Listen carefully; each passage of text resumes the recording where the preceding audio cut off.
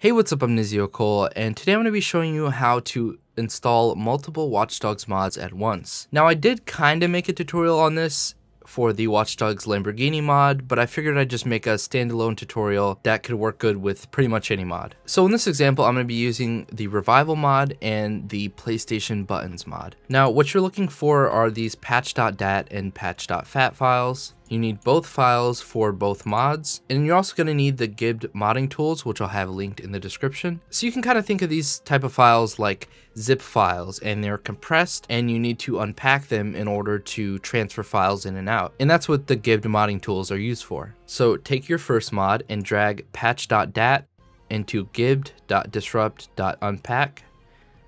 A window should open.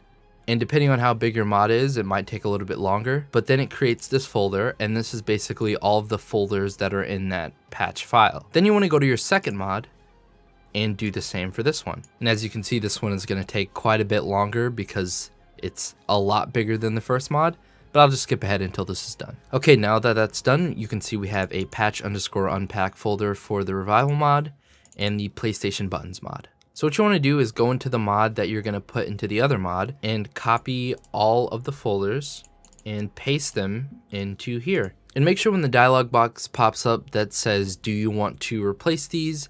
Make sure you choose replace the files and destination. And then once that's done, it should look something like this. And you can drag the entire folder onto gibbed.disrupt.pack.exe. And once again, this will probably take a while. Now, once that's done, it should create two files, patch_unpack.dat and patch_unpack.fat. So what you want to do is take these, copy them, and then open your Watch Dogs game directory.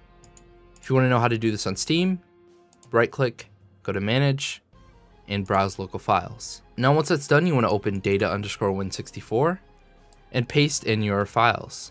Now, before you do anything, you want to delete the patch.dat and patch.fat that were already in there, and then delete the _unpack in both files, and then launch the game. And then once you've loaded in the game, you can see that we have the Revival mod installed. And if we go over to a car, you can see we have the PlayStation icons installed. So I hope you all enjoyed this video. Let me know if you have any questions about this process down in the comment section below. Of course, I will have the Gibbed modding tools linked in the description if you want to go check it out and try this for yourself. And I hope you all enjoyed this video, and I'll see you on the next video.